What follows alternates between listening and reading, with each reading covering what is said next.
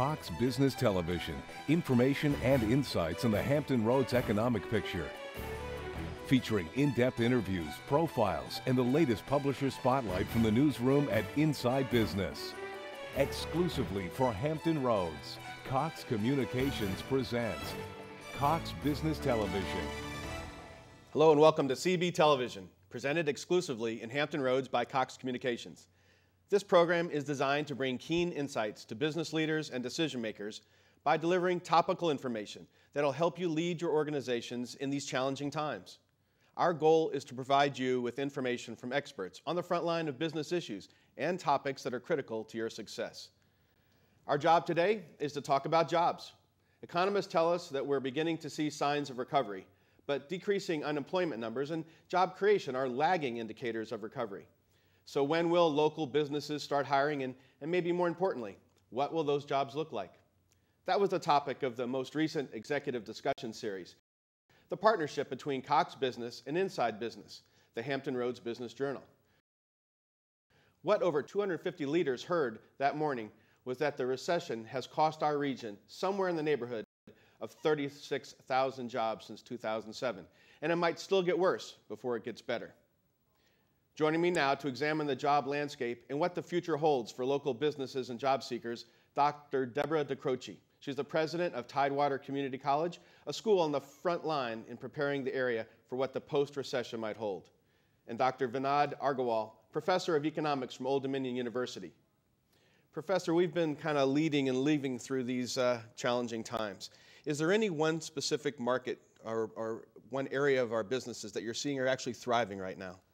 If you look at the numbers from employment numbers from 2007 to present, what you'll find is almost every sector of the economy during this deep recession has contracted.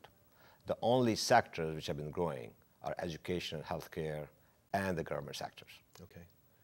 And are you seeing any specific growth area on any of those three that's showing more momentum, you might, as already in the recovery phase? Once we begin to recover, and you may have seen this news just last week, that in the month of March, U.S. economy for the first time in the last 3 years had the largest gain of jobs in the month, about 162,000.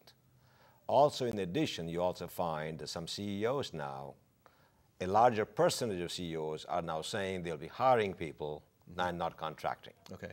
But the single most important industry which seems to be growing, despite this recession, has been education and healthcare. Awesome. As the economy begins to recover, we may see some other sectors growing. For example, in Hampton Roads, modeling and simulation services will probably grow. But education and healthcare is the leading industry at this time. Dr. DiCroce, you've been the recipient of some great news. Congratulations, and you might share with us some of that good news right now. Well, thank you. Yes, we have received some very good news. We learned the end of last week that we're the recipient of a $16 million federal grant that is specifically focused on addressing a need in the healthcare industry, i.e., bringing the electronic age, if you will, to medical records. Okay. So we will lead an effort that's a 12-state effort from Maine to Virginia, bringing in and training ultimately some 7,500 workers to support that initiative. And I think that's a good example of really what we're about and maybe what all of us need to look at. And that's, we look to the future. We connect the dots of where do we go from here. It's kind of like the half full in a glass that of late has looked pretty empty. Well, that's pretty neat. And when in the session, you were talking about curriculums have indeed changed from maybe the way we even saw it 10 years ago, and you've had an incredible run here that you're, over the last 12 years, you're seeing a lot of increased enrollment, you're seeing the customization. You had talked about curriculum is different these days. Could you maybe share us a little bit? Much as the world is different.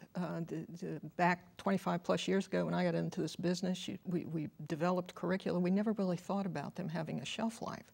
Today, we build in the factor of a shelf life to virtually every program that we're about because we live in a knowledge-based economy, and the reality is we all need to be in a constant state of updating. And is there a demographic that's typical, or has that indeed changed as well with the type of, or the age of the students, or are these folks returning from the workplace? Well, I think we're seeing all the above. I mean, growth is not new for us. You know, we've grown something like 87% just since I've been here over the past 12 years. What is different, though, is what we've seen this year, and that's a growth that approaches 20%. Wow. That is focused on virtually every segment of the population. To include more of a returning male, that's something we've not seen of late. An age group where there's growth in the 30-plus age group, all of which I think is supporting to the realities of the economy and that half-full glass I was alluding to earlier. Okay. Well, that's very exciting. And Dr. Agarwal, is the idea of, you know, I've seen stats that like 95% of employees across the United States really are in small businesses.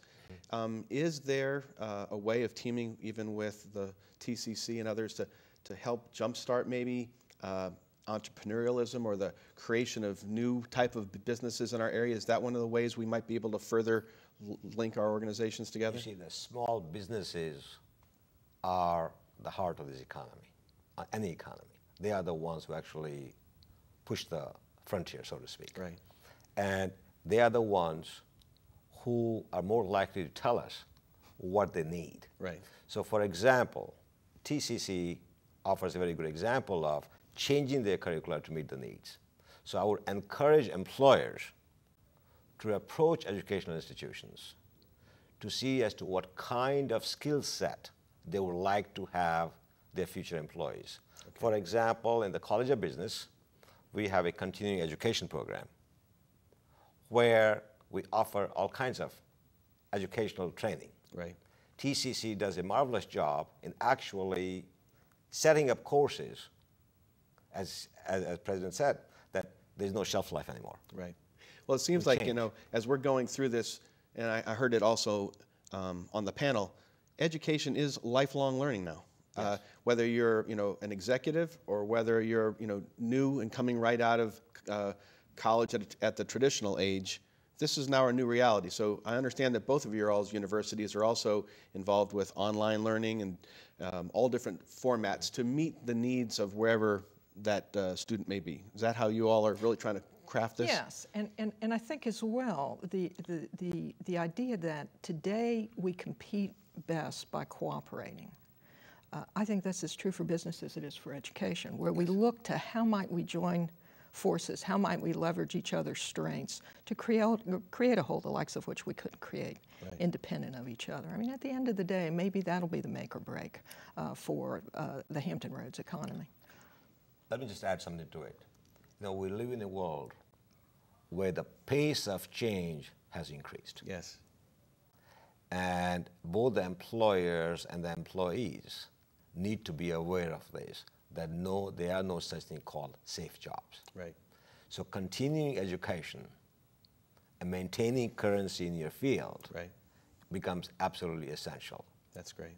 And even the employers need to understand this, that they need to have a workforce which is trained properly. Yeah, it's that. I mean, we've said for years that education, it's that single great act of optimism that we all have. I mean, that's at the end of the day what it's all about. Well, I know that as a member of the Hampton Roads community, we're blessed to have both of your all's organizations supporting all of us, no matter where we are in our job creation, as well as through our continuum of education. And thank you all for your participation today, but thank you for your leadership in our community and all that you mean to us. So thank you. Thank you. Still to come on CBTV, more from the front line about workforce development and how best to be prepared for the future. Please stay with us. We'll be right back. Productivity has increased 94% in the United States over the last 20 years. But the manufacturing jobs that are in the United States and are growing, and particularly in areas like advanced manufacturing, involve a lot more technology, involve a lot more highly skilled workforce, and they pay much higher.